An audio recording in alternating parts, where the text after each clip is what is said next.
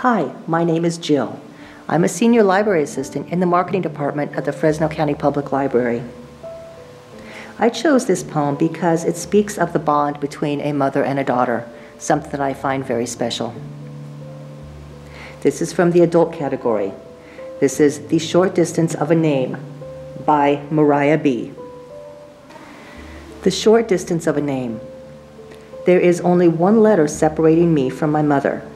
I want her to say she named me after herself, and that when my father stepped out of the room, she knew what to do to bind us closer together. The letter between us is H. In our heart of hearts, I know we are the same. Mariah as Maria. Maria has Maria. Maria y Maria. The name becomes something else, something further from what it was each time I write it. The name could be our bodies. I want us to be confused for each other, and sometimes we are. A fax bus driver once said we could be sisters, and we blushed in unison.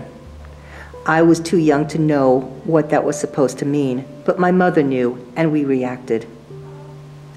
I didn't think my body would become like hers.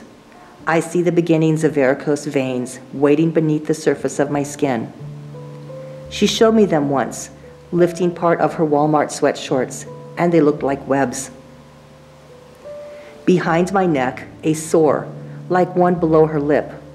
When it rose, I thought I had to get rid of it. I scratched it until it bled, trying to pull it from the skin.